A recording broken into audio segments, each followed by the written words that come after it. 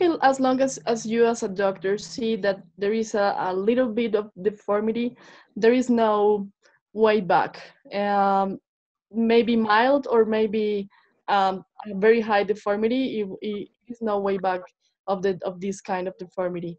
And this is because the damage, as Dr. Mesa mentioned, maybe the cartilage and even the bone start to erosion and uh, lose their space that Dr. Mesa was talking about before, and that's why deformities came in this disease. Yeah, basically what they do is literally they eat out the bone.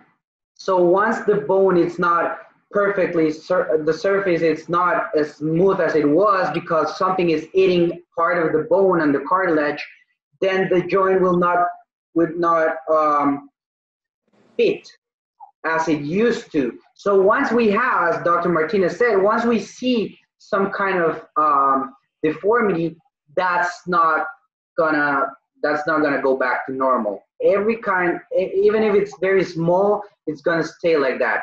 We have to know also that that deformity might get a little worse if you have inflammation and swelling of the joint. So when that inflammation with medication gets better, then that joint might reverse a little, but that's reversing a little, not getting it back to normal. And if you get that inflammation and that's if you get that joint swollen again, it's gonna have the deformity again.